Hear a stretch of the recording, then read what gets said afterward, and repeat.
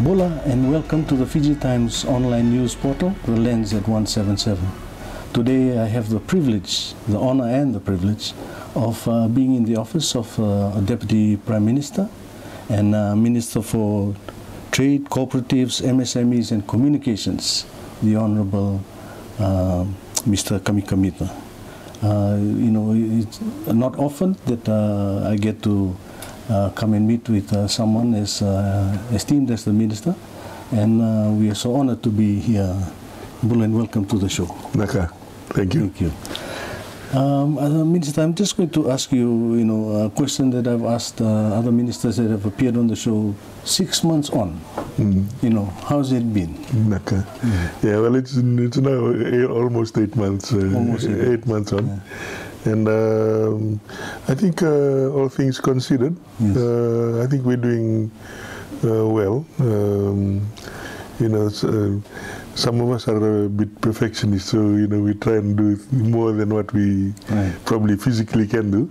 But I think genuinely, I think we've done well. When you think about even I think when we reflect back on how we got into government, the way the Constitution was set up, yes. It was almost as if they didn't expect any other government to come into office. Right. So it was to unravel what was there, yes. and then try and set up the government as we would like it set up. Yes. Has taken some time, and but within all that, we've one of the great things of the first 8 months for me particularly is just delivering on the promises that we undertook.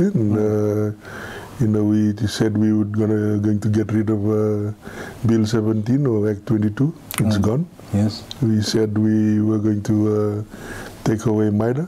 Right. That's in the garbage bin. Right. We said we'd bring back the GCC. That's already in process. Yes. We said that we'd remove the laws about maiden names. It's one of the most stupid laws ever introduced in Fiji. Right.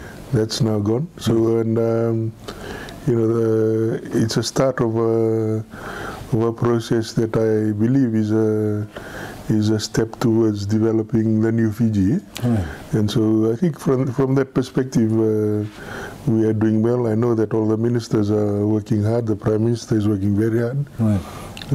Certainly in our ministry, we're trying to do what we can do to keep the economy going, and the financial status of Fiji at the moment is very good. We're talking about good economic growth this year.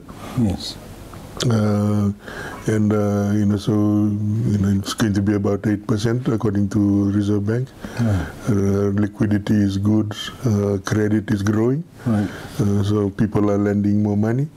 The default on debts are low. Okay. I was just getting some other data from Reserve Bank.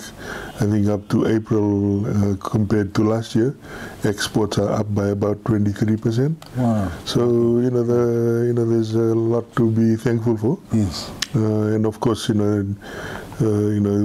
have to think about just the headwinds that are there. Technically New Zealand is in recession. Yes. Australia is facing problems. But overall, I think we're doing very well. And but to be honest, there is so much more to do, and that's the exciting part. There's a lot of promises that we're still working on, and the country will see those decisions come through over the next couple of months, and into next year. But in terms of overall assessment, I think as a government with 3 parties, yes, we are working very well together. I'm just going to put this question to you because the leader of the opposition also appeared on the show and said that the coalition government has only fulfilled 30% or 33% of its promises. Yeah. But he did not state which ones you haven't fulfilled. Yeah, yeah. So, if you'd like to just...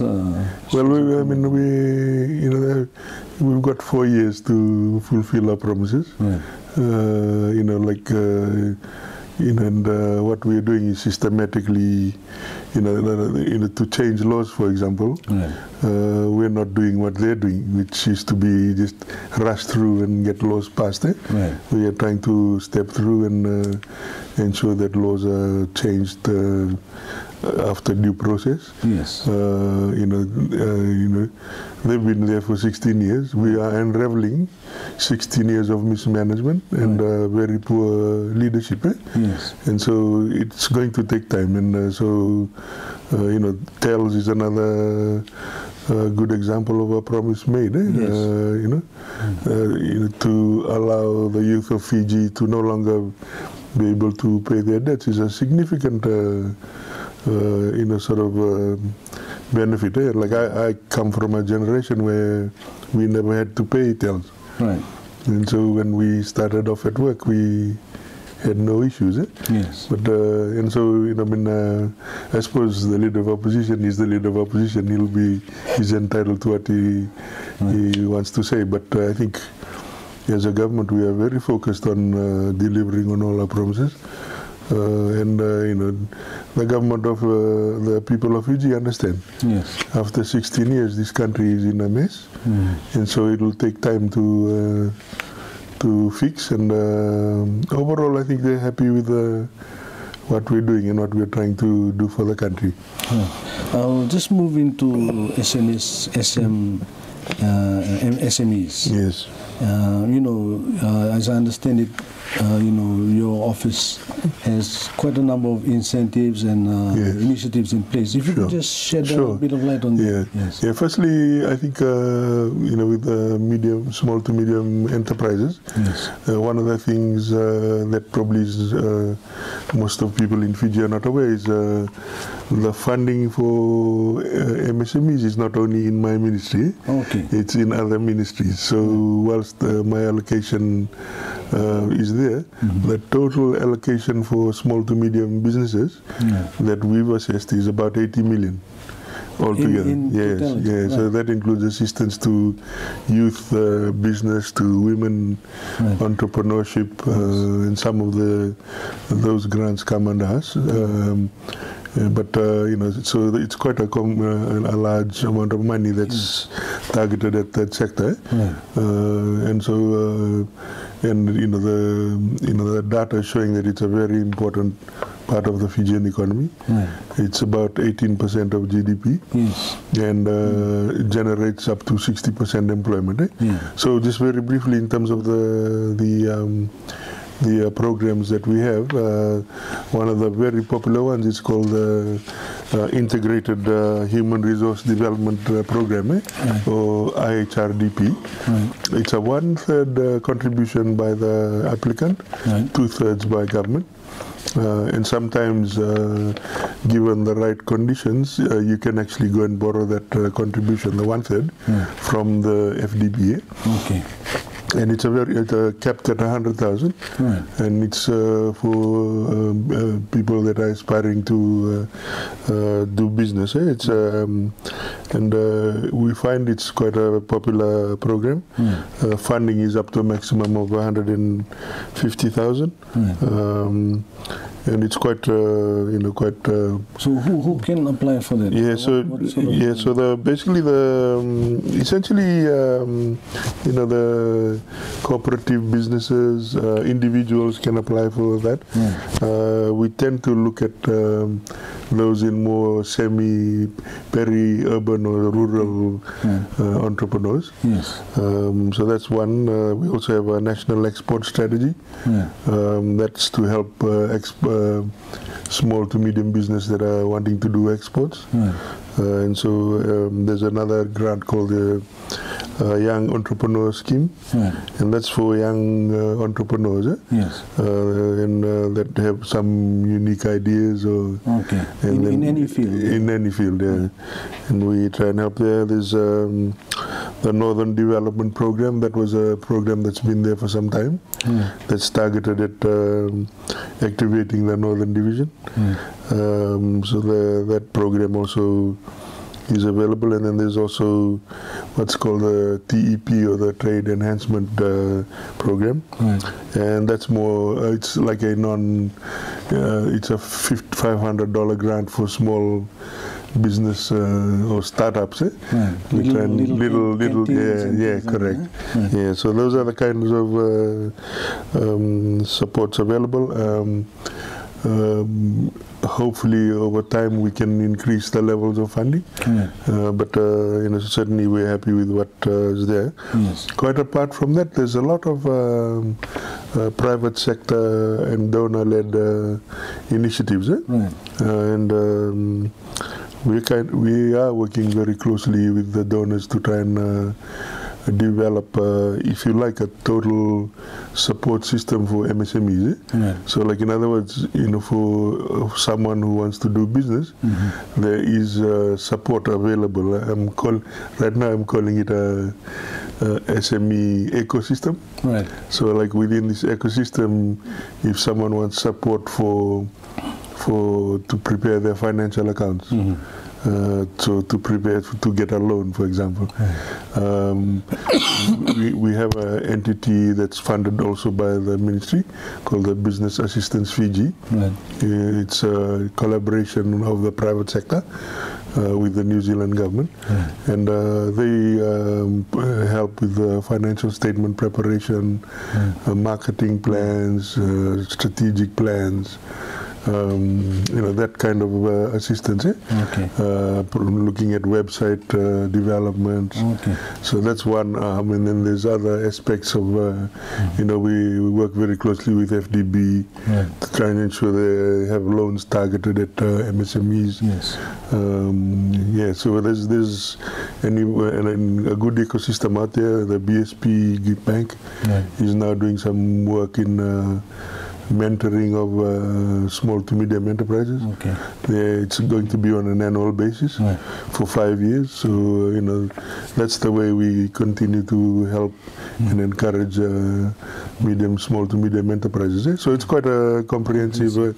But we are hoping by the end of our first 12 months, which is another 4 months, we will have a very clearly articulated structure. Unfortunately, we couldn't get it in the last budget, but I'm pretty keen by the next budget we'll have a better articulated support structure for MSMEs. And working with everybody, private sector, donors, to try and really help the sector continue to grow. Thank you. Thank you, Minister, and we'll be right back after a short break.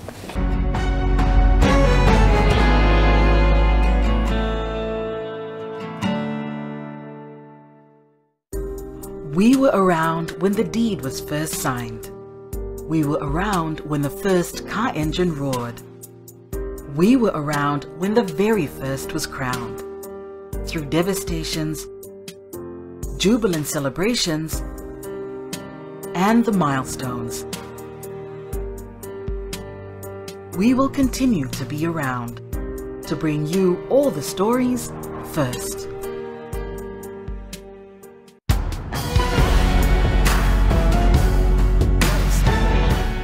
Welcome back to the show, and we're speaking to the Deputy Prime Minister and Minister for MSMEs about MSMEs and the assistance programs that are available, Mr. Manoa Kamikamica.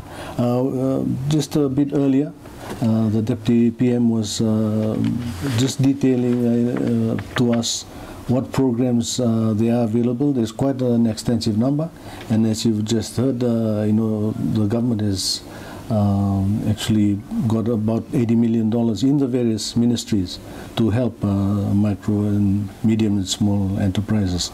Minister, some people might not be aware of how do they access this assistance. So if you could just speak a bit about that.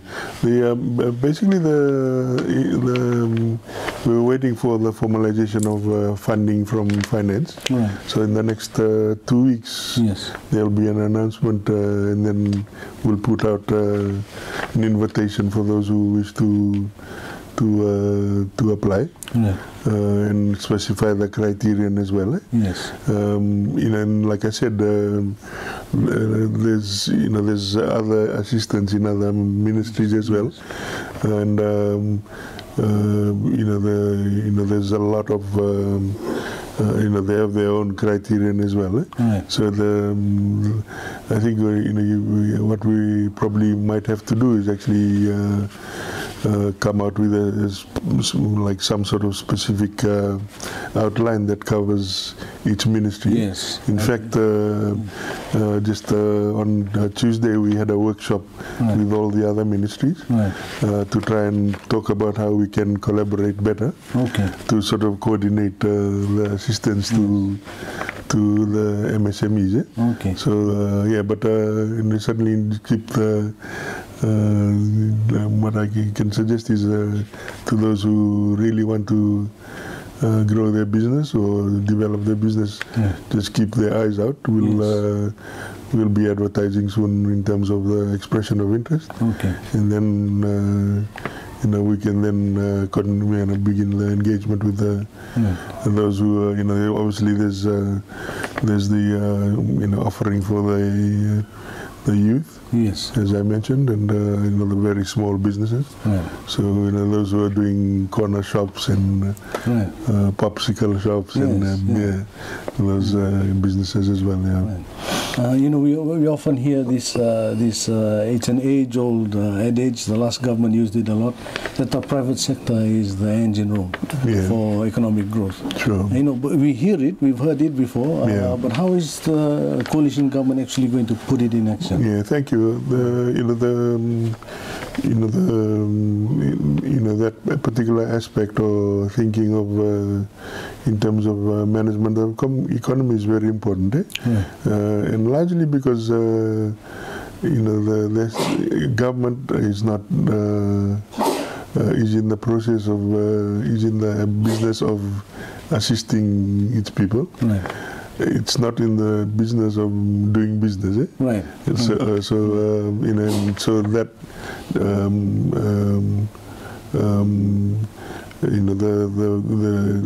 for businesses to thrive, they thrive when government gives them the room to actually do things. Yes. And that's certainly what we've tried to do. When we got into government, a classic example was in the previous government. It's no secret. Yes. Government interference was normal. Right. Let's be honest. Yes. And in the case of the Laudala hangar, all of a sudden, some letter comes from AFL saying stop work on a $30 million project. Yes. No reasons given. And as the private sector watching, the first question they say is, what's going to happen to us when we start a project? Right.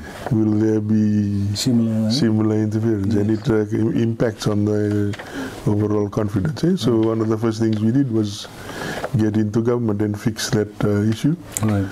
Laudala is now in the process of completing the hangar, which will serve their customers. But again, it's a signal that this government going forward will allow private sector to do what they do best, which is work and grow the economy and work together with government. The other proof in the pudding is how the budget was developed. Yes. We had the National Economic Summit. Then we had consultations. So then with the private sector. So this is the new type of way of doing things. Yes.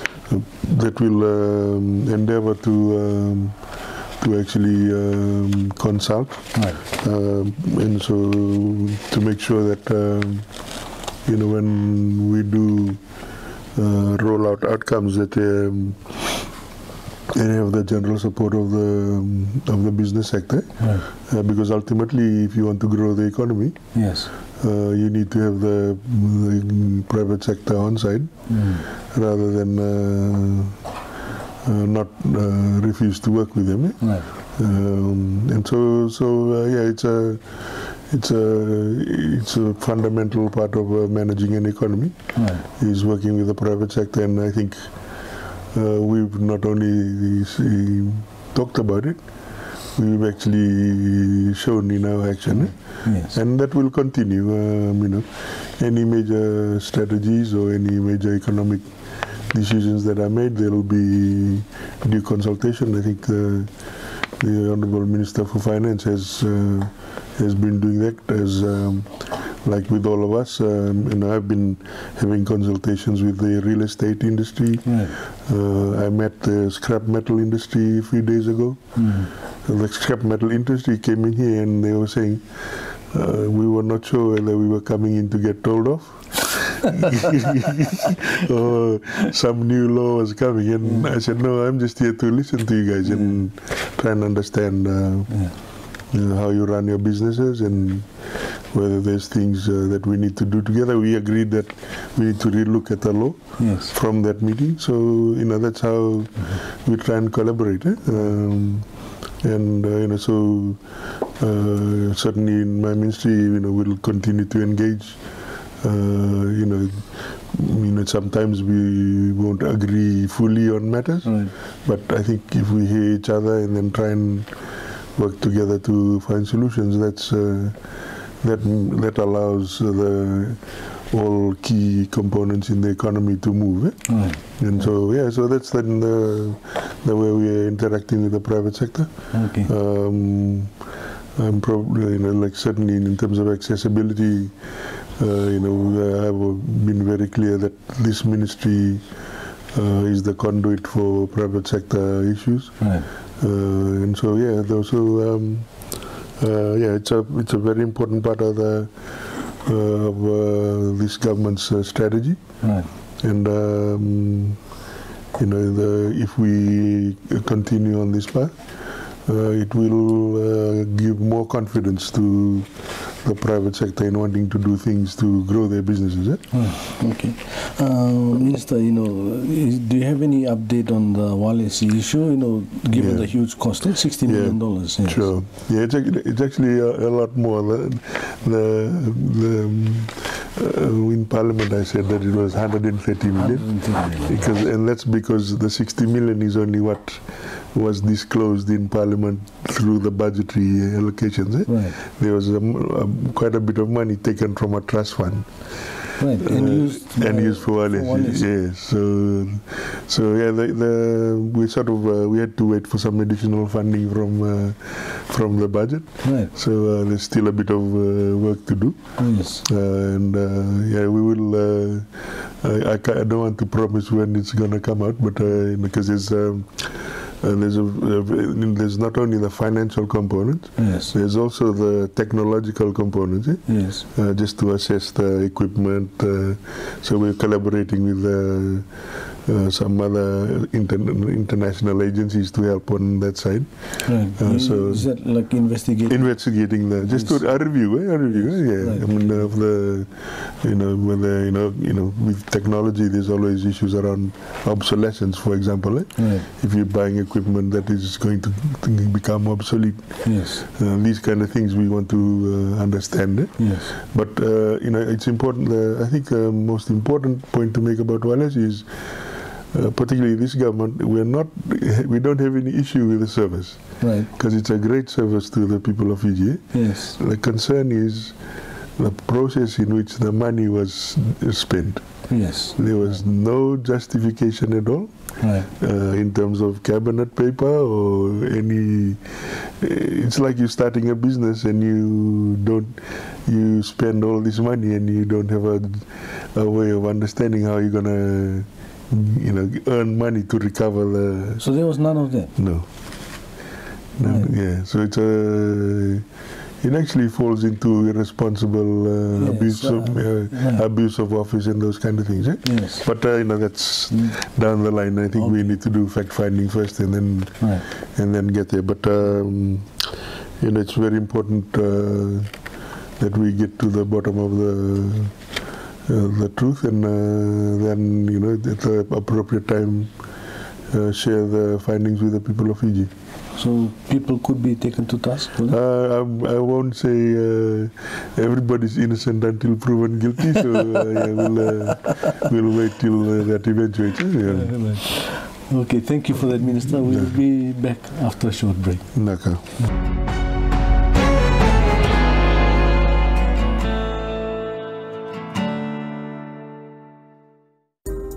We were around when the deed was first signed. We were around when the first car engine roared. We were around when the very first was crowned. Through devastations, jubilant celebrations, and the milestones. We will continue to be around to bring you all the stories first.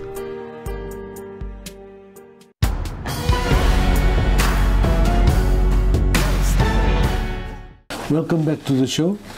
You're watching The Lens at 177, the Fiji Times online news portal, and we're having quite a discussion with the Deputy Prime Minister and Minister for Cooperatives, for Communications, important ministry for us in the media, the Honourable Manoa Kamikamica. Minister, a special task force was set up to investigate Grace Road. And, what have been the findings? Do their permits allow them to remain indefinitely in Fiji? Will they be allowed to continue business as usual, acquiring properties and all that? People asking questions. Sure. Yeah. What I've been trying to do is keep the Grace Road discussions out of the media for now. Eh? Yes. Just to sort of because I want to make sure we do we carry out the investigations fairly. Right. So right now, basically, if you probably worked out, I haven't said much in terms of Grace Road. Eh? Yeah. But only to say that we will we do undertake. There's an undertaking to certainly disclose the findings to the public once they're available. Right. There's still a bit of work required as well. Yes. And so once that's done, then we'll make the findings known. Eh? Yeah. But they will continue to operate as... So currently they are operating as normal, yeah. Right. In Parliament you moved a motion about this Japan's plan to discharge nuclear contaminated wastewater. But the Prime Minister recently made a comment that some might view as him supporting the discharge of this wastewater. So is the coalition government united in this issue? Yeah, I think you will find the Prime Minister will be most likely making some statements soon regarding that issue. Yes. Just to clarify. Yes. So I'll leave it to the Honourable Prime Minister. But we are absolutely want to ensure that we protect our environment. That is a matter that the whole coalition agrees with. Yes. But I think just to assure the public that there are discussions at the moment ongoing in government, and the Prime Minister at the appropriate time will make some further announcements on his statement, just to clarify. Right. I'll move on to Film Fiji. Sure. The Fiji government produces $200 million. So have we paid this? Has this impacted on other companies trying to come into the country? Yeah. Firstly, just for maybe the benefit of the public, just to explain what was happening. Basically, for the movie industry, all the countries that wish to have movie production in their country, they reimburse part of the spend in the country back to to the movie company. Right. So it's called a rebate. Yes. So in other words, let's say, for example, if you spend 20 million, Right. depending on what the setting is or the agreed percentage is, Right. you can say if it's 20% of 20 million, so that means that's that's 4 million. Right. Yeah? So that's the kind of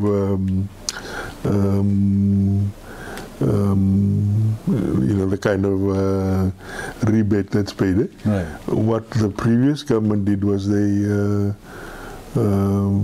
it was just poor management, I think. Right. They were reimbursing up to 75%, in some cases almost 80% of the total cost spent in the country. So it's almost like everything that comes in is going out. And unfortunately, by the time they realized the amounts owing by the government of Fiji to these movie companies was so high. Yes. And what was, in my view, criminal is they never disclosed it to the public of Fiji. Right. It was kept secret. They started paying 40 million a year from, I think, 1 or 2 budgets ago. Yes.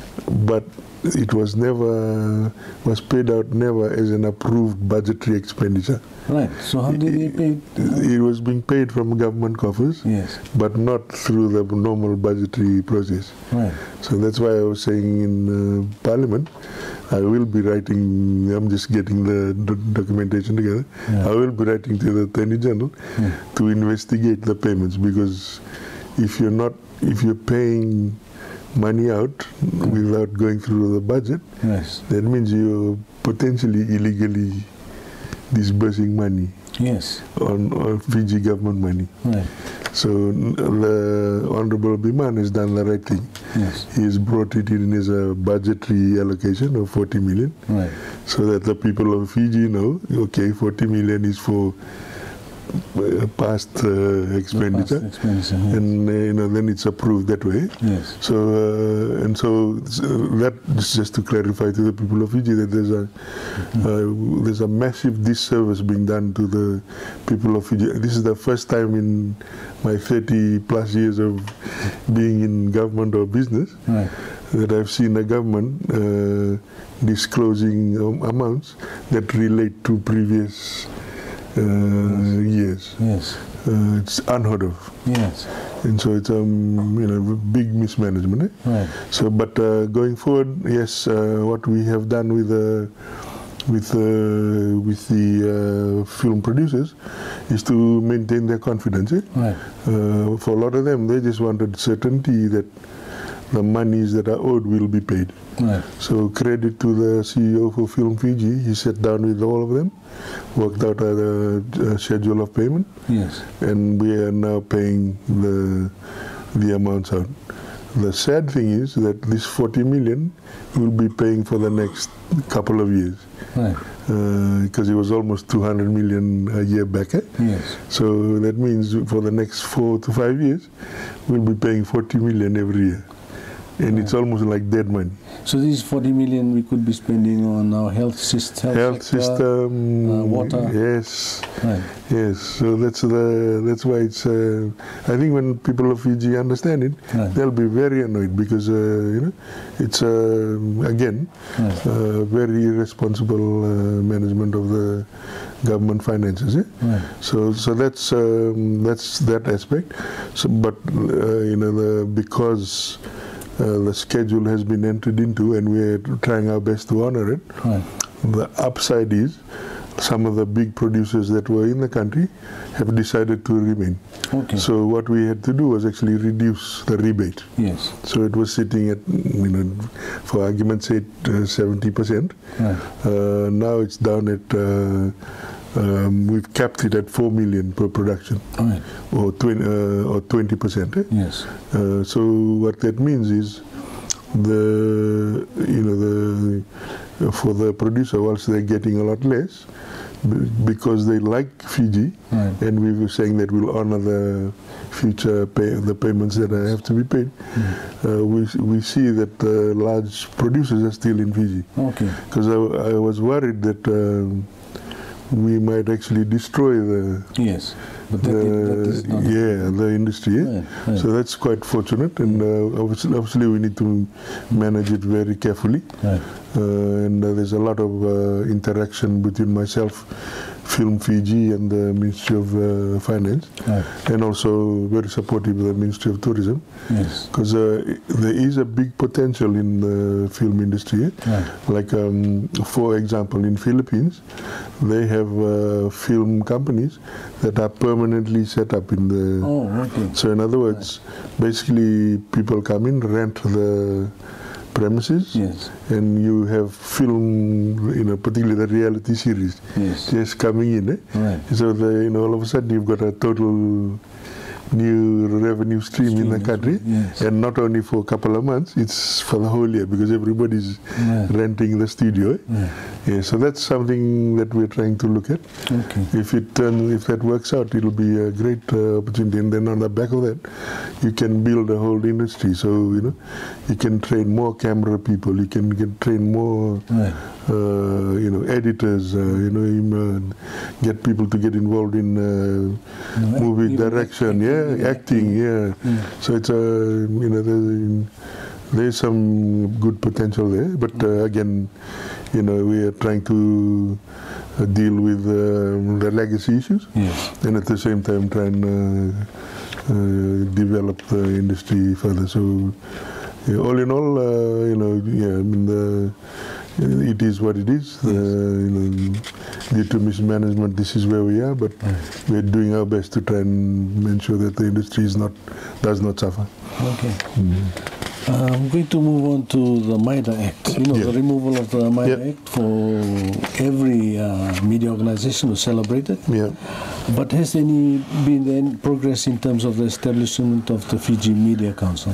Thank you. Like, there's no secret. I'm, as the Minister of Communications, I'm very keen to see the establishment of the MIDA Act. In fact, we're trying to make the announcement fairly soon.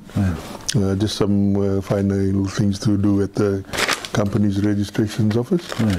So hopefully in the next not too distant future, they've already nominated the council members. There are some very well-respected members of the Fijian society in there.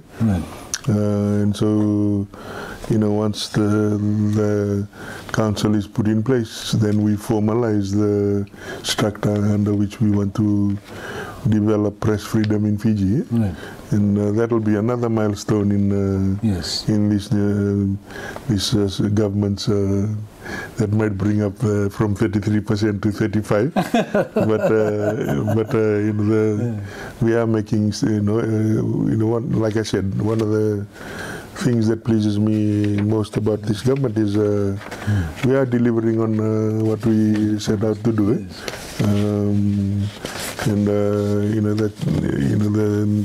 The development of a new framework for the media, working with the media, is something that will be welcome not only in Fiji, but internationally. Like, in fact, in any of the international forums that I have, when I have bilateral discussions, particularly with the large governments that support us, I make a very important point about Fiji now transitioning, the new Fiji is transitioning to genuine democracy.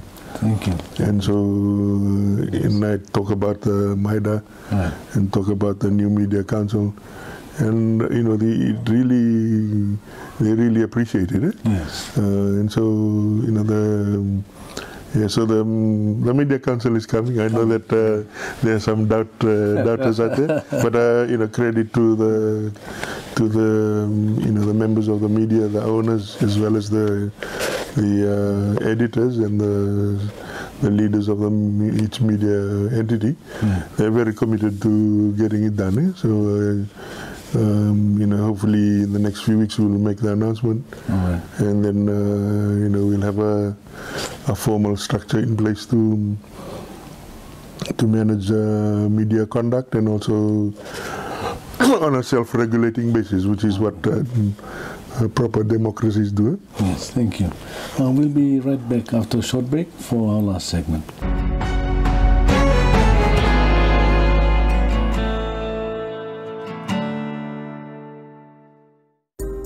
We were around when the deed was first signed. We were around when the first car engine roared. We were around when the very first was crowned. Through devastations, jubilant celebrations, and the milestones, we will continue to be around to bring you all the stories first.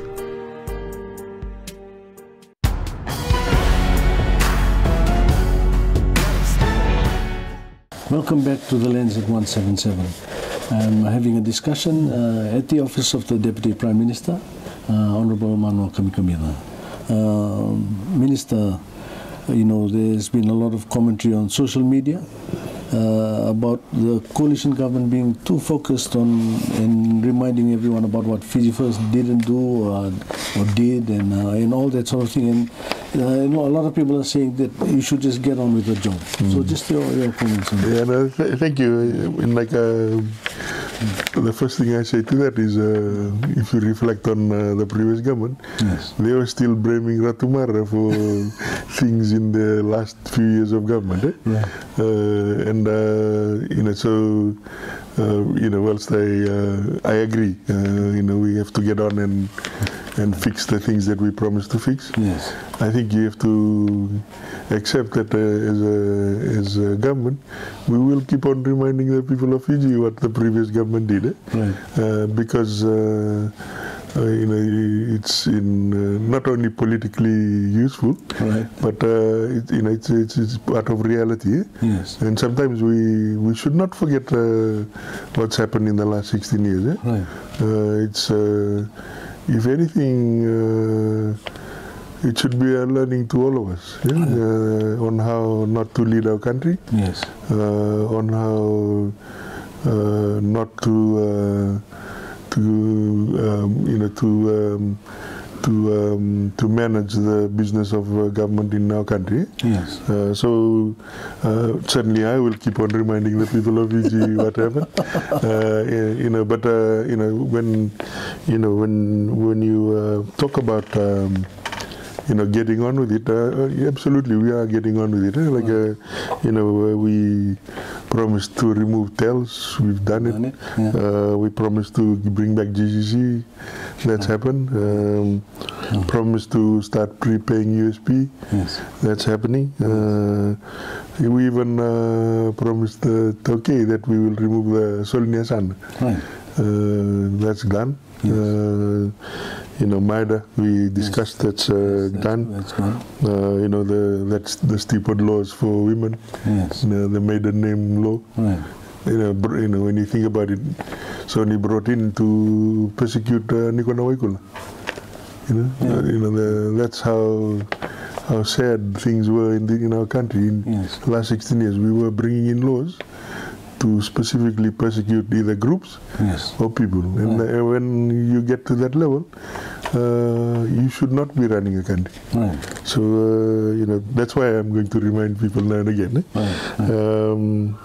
So, in a short span of time, we are getting on with the business, of trying to get things going.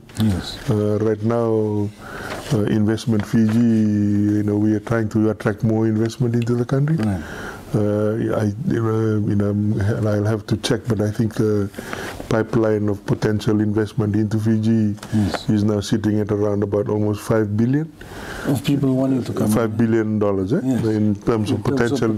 Yeah, so then that's I think when I announced it 2-3 years ago, it was around about 2 billion. So there's a big opportunities developing. So we are getting on with the business of doing government. A big conversation over the years is how difficult it is to do business in Fiji. Yes. We have plans in place to review legislation, to review business processes, try and get them better. That's a big focus as well for government. And then for me as the trade minister and investment, in charge of investment as well, trying to make sure that we speed up the investment. One of the key things that we find in Fiji, which is challenging, is it's so slow to get things going. Yes. But we are doing our best to try and get things going. So yes, we are getting on with business. But I'm a politician at the end of the day, and will continue to remind Fiji of how the last 16 years was conducted. But if anything, to serve as a reminder to us all, so that the younger generation can always reflect on how not to, in terms of leadership with integrity. There's certain things that we've seen in the last 16 years that we should not entertain. Anybody that we're just going to be around for 4 years, 8 years, and then the next lot of leaders will come. So, but what we need to do now is try and develop a country that's learned from our past. Yes. And try and display good leadership to our young people, so that they can take the country to greater things. In the introduction of our discussion, you spoke about the government being united, the three parties. So, I'm just going to ask you, because this is something that's floating around in social media circles. A lot of overseas commentators have also made the same sort of comments. Is the government united? Is other three parties absolutely united? The best show of that was in the budget. Everybody was happy with the budget. All 29 of us voted in support of the budget. When we selected the Prime Minister, only 28 of us said yes to the Honorable Siti Rabuka. But now the 29 are together. The budget or the last 8 months has really shown us the level of work that needs to be done to recalibrate or put our country on a new, better footing. So we certainly work together closely with all the DPMs. Work very closely together, and we have direct, good discussions all the time. And so, and as far as certainly from where I sit. The parties are working together. They're very solid. Yes, there's always areas for improvement, like with anything, even with marriages. So, but that said, I think the coalition's firm. We are working together. We are happy that we've managed to pass a budget that the country has accepted. Yes, at the moment we are all a bit of pain for everybody. Can blame the other guys for the pain, but going forward, we are looking at creating that a new direction for Fiji. For me it's a great privilege to be in this position, to be part of at the start of something that can be very special for our country.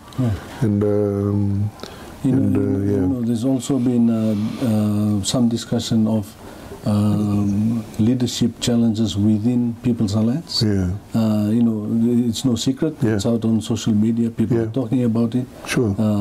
So, what can you say to the people?